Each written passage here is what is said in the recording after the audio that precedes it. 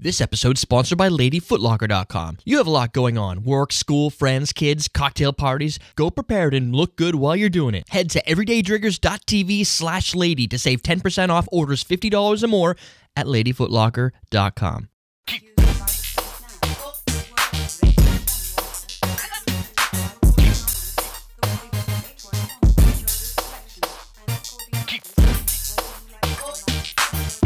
Welcome to Common Man Cocktails. I'm your host, Eric Schomer. Today we're going to create the Interstate to Hell. This recipe comes from John. It's got 1 ounce Jack Daniels, 1 ounce of Jagermeister, 1 ounce of Amaretto, 3 ounces of Cranberry Juice. You're yelling.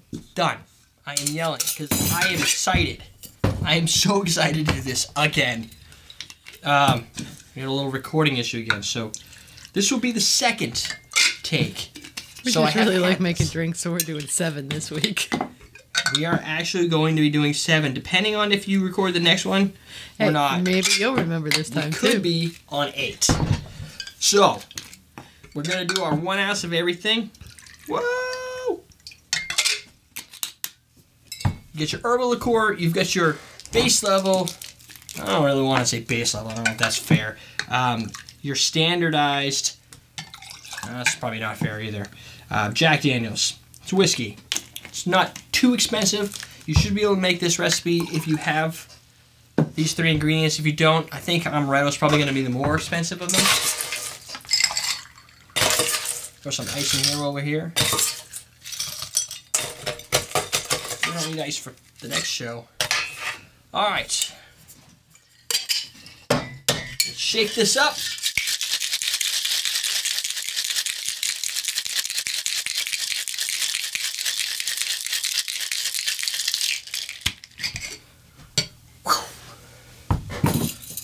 Strain that sucker into a Collins glass. You can pick your glass of choice. I'm a fan of the Collins.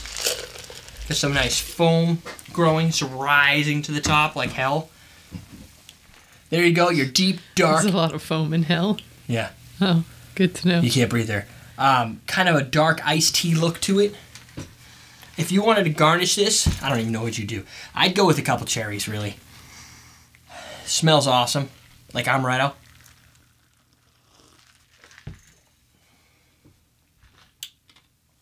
Believe it or not, since I've probably tried this before, the key takeaway from this, I get like an almond flavored pipe tobacco. That is what that tastes like to me. It's got the herbalness, like a leaf maybe, with the smoked like, I'm thinking it's the whiskey, like the barrel-y wood, almost barrel-y wood. And the Amaretto kind of is the flavor in there. Cranberry juice, not really getting too much excitement in the cranberry juice. It adds to the color, but it adds a little dryness, actually, to the flavor. So you get a little dry tobacco in a good way. Sweet, a little bit of sweet. Nice color. Very flavorful and exciting. I'm excited. I think this is probably the best drink thus far this week because it takes these 3 ingredients along with the juice and brings something you don't get a lot. You don't get a lot of tobacco-like flavoring in your drinks. And I don't think that's a bad thing. I think it doesn't taste like you just chewed on tobacco. Don't get me wrong. It tastes like you're having a very flavorful experience. I like the smell of pipe tobacco. Thanks for that revelation. Very flavorful experience. I like the smell of pipe tobacco. If I had a choice on a sin, I would go with pipes. I would say a pipe with some nice tobacco. I did that in college for a little bit. Yeah, cigarettes, that's so old. They smell gross. This, good. It's like you go into a smoke shop with just pipe tobacco everywhere. That's what this drink symbolizes. That's where you'd find this best. If you don't, you should tell them at your next time you go to a pipe tobacco store that they need to serve this drink. I don't think they really serve drinks. They do in Boston. Yep. Of course, that was a cigar shop. Yeah, but those smell even nastier. True. Truth be told, this smells awesome. Well, it smells like Amaretto. Tastes awesome. Tastes like other things smell that have pipes on them.